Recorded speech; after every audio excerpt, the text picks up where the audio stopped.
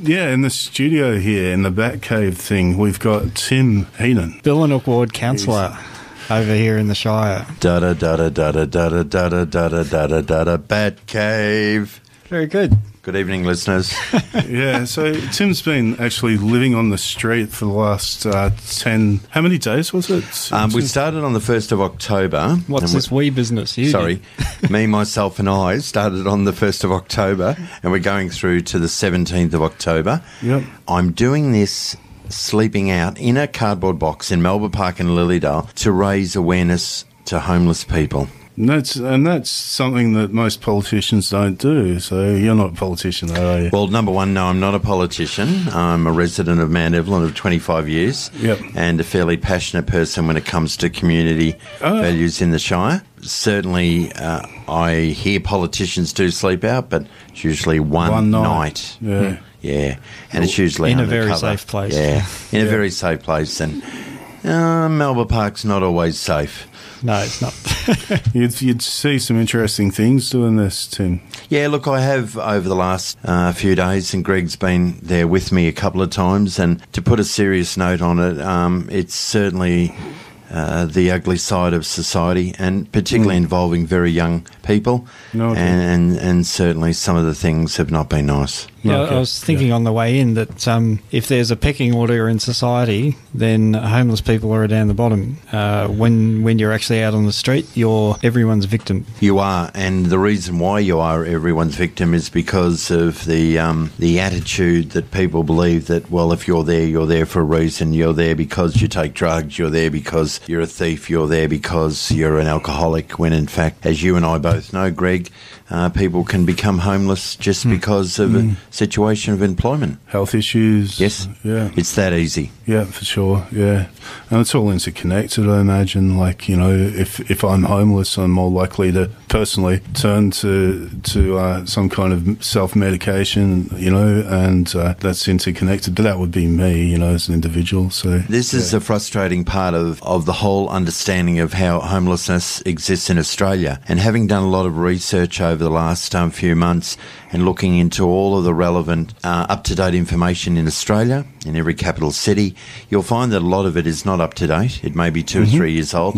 And I think the jury will be out to see how much worse we have become since the ABS statistics came through from 2006.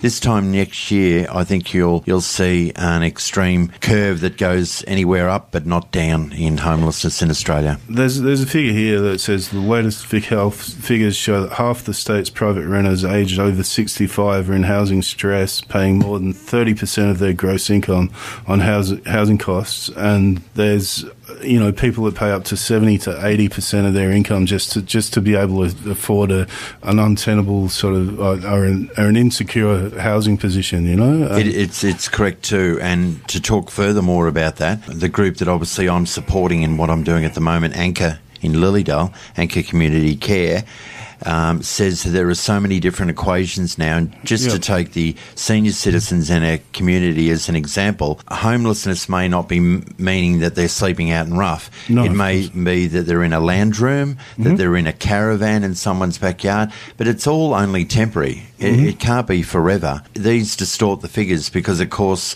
in some quarters we believe that doesn't exist, but particularly in the Yarra Valley there is an acute shortage of rental accommodation. And that in itself opens itself to a range of factors which mean that people are going to be so disadvantaged.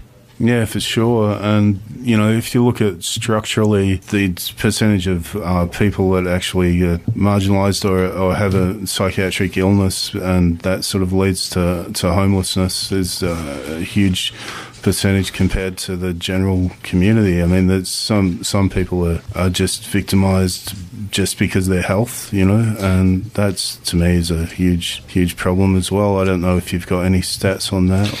Victimisation happens in a lot of cases because when you're out of the norm, I can speak personally from experience how I was victimised when I was at school, when Mum and Dad lost their house in 1966. I felt very victimised because, of course, we had to move. I couldn't stay at school. We had to move again and again, and ended up moving about a dozen times when I was a little kid. I certainly didn't understand the circumstances, and in those days you could receive a lease which might have kept you going for 2 to 5 years.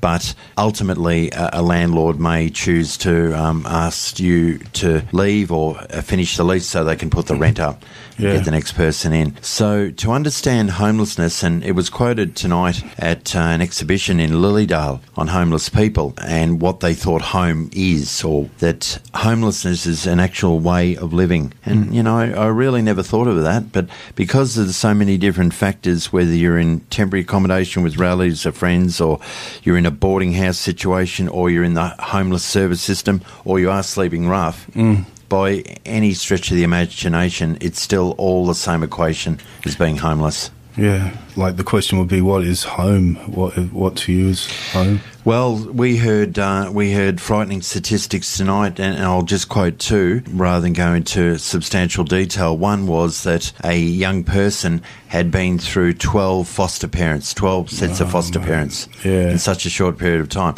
Another young person said that they had been through 20 schools because they'd shifted so much. Well, I don't know how you can become connected to your friends or your community. You haven't got a home. No. And there'd be extreme isolation, particularly for a young person, let alone older people. Yeah, for so, sure. you know, and that's going to have ramifications down the track. It says here, with close to 40,000 people on the waiting list for public housing, affordable housing is the primary barrier to participation for older people experiencing homelessness. So, it's to me a society that marginalises people that are less so-called fortunate than, I guess it's not really the average person. But you know, it seems to me that it gives a sense of insecurity to everyone, and a sense that maybe, you know, these protests about occupying Wall Street and stuff, I think maybe there's some value in things like that at the moment. There's a lot of social ills in Australian society these days. We can't sweep any of them under the carpet. We have to deal with them as a community. They're not going to go away. And this is one that's been doing, I'll use the expression, a little bit of bracket creep in the last few years. Take, for example, the Shire of Yarra Ranges. We've got 2,500 square kilometres of land in the Shire. It's not like sleeping under a stairwell in Box Hill. Eventually, the police are going to come along and say, you know, what are you doing there? There's many places in the Shire where you can hide, and a lot of homeless people will do that because they're ashamed of the circumstances they're in. So we don't know the figures fully, and we have to go on really passionate church groups and other agencies like Anchor and Anglicare who tell us that it's approximately 500 that would be sleeping rough in the Shire of Yarra Ranges. No doubt when we get more of the census figures next year, I think we're going to see a drastic increase there for sure.